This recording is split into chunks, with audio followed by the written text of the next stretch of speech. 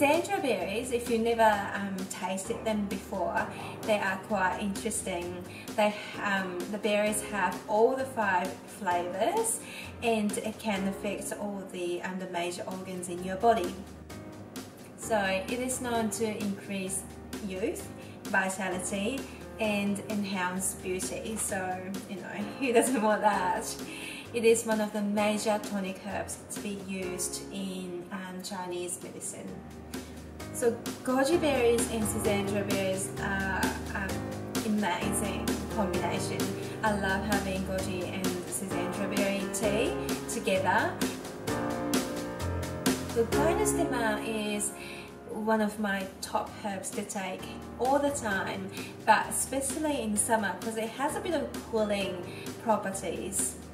It is the major adaptogenic herb. It strengthens your immune system, your heart, the blood sugar levels. It does pretty much everything. It is actually pretty amazing. It contains over 100 saponins, and 49 of these are known to have longevity enhancing properties and may protect telomere shortening. So, you know, it tastes great as well. It's not really a bitter. It's not really a bitter herb.